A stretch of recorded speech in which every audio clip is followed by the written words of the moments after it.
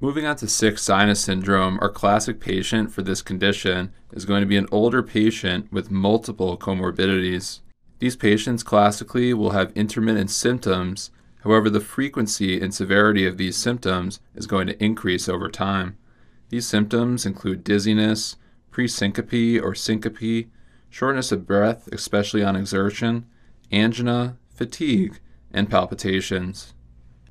In sick sinus syndrome, the pathophysiology is dysfunction of the sinoatrial or SA node.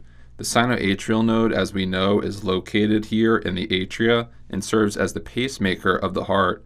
However, especially as patients age and this becomes damaged and less functional over time, this can ultimately lead, in some cases, to the sinoatrial node not firing quickly enough, resulting in bradycardias, or it can fire too much, resulting in various tachycardias, such as atrial fibrillation, atrial flutter, and PSVT.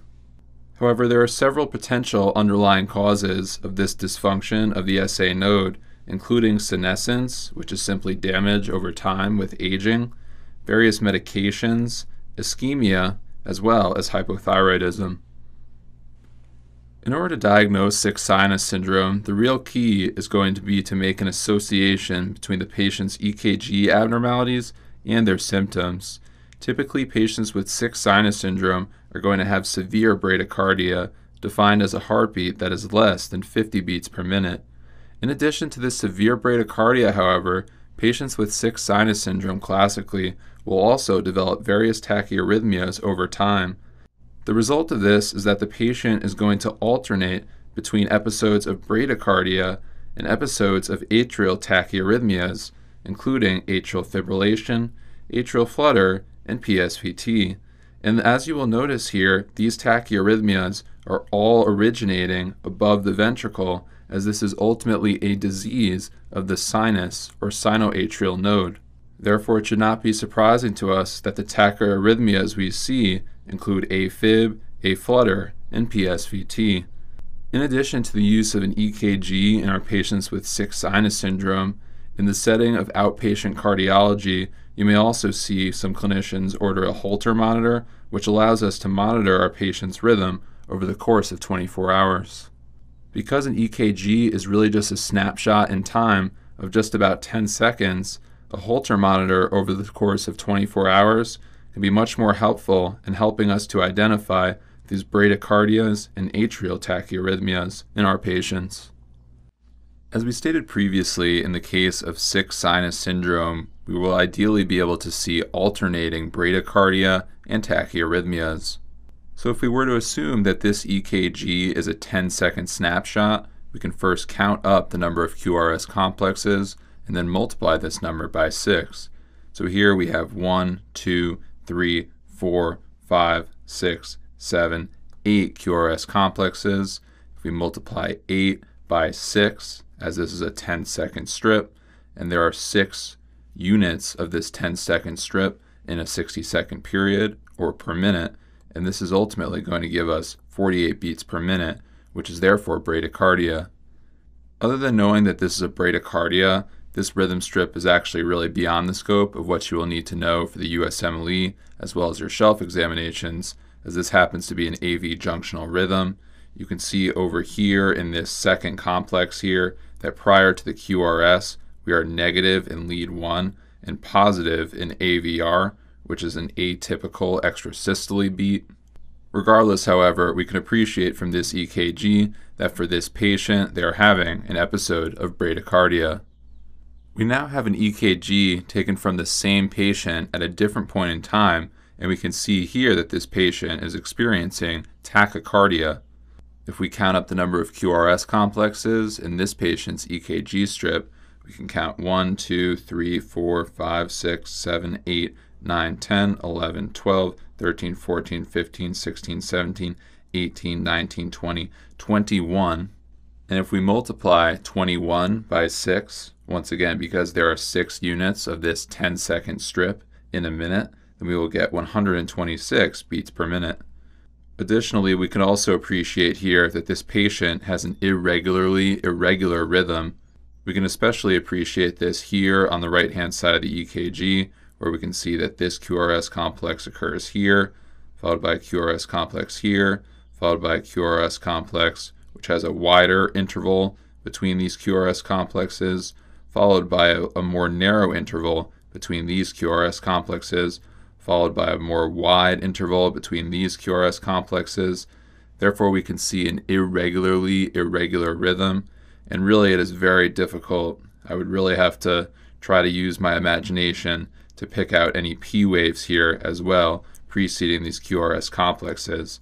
So therefore, this EKG is consistent with atrial fibrillation with a high heart rate as well, and therefore this is consistent with the tachyarrhythmias that we would expect to see in sick sinus syndrome, again from the same patient who had that bradycardic rhythm on the previous slide, and this is highly characteristic of sick sinus syndrome. In terms of management in our patients with sick sinus syndrome, if they are asymptomatic, then we are going to need to simply address the underlying cause.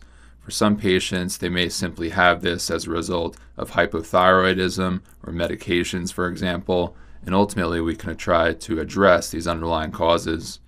However, if the patient is bradycardic and becomes hemodynamically unstable in the context of sick sinus syndrome, then we simply go back to our ACLS bradycardia with pulse algorithm.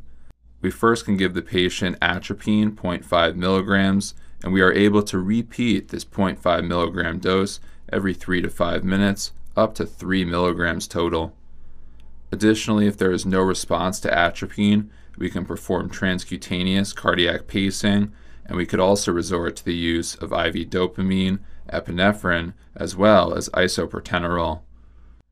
Although that is the case for our patients who have sick sinus syndrome and are hemodynamically unstable as a result of their bradycardia within this syndrome, if we have a patient who is symptomatic with sick sinus syndrome but is hemodynamically stable, then that patient is going to need a pacemaker as their definitive treatment.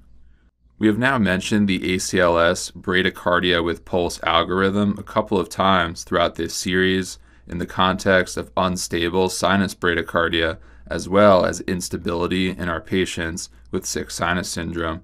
So let's briefly just go through the algorithm, as this is something that could show up on examinations, especially in terms of this step here with the atropine, transcutaneous pacing, and dopamine or epinephrine use.